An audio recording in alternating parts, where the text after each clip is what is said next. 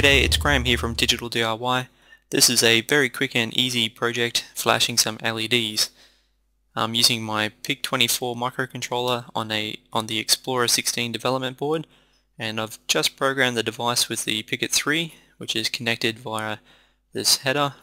And if I power up the board, port A, which is connected to these 8 LEDs, will start flashing each nibble or toggling each nibble once every second or so. I'll plug in the device and off it goes.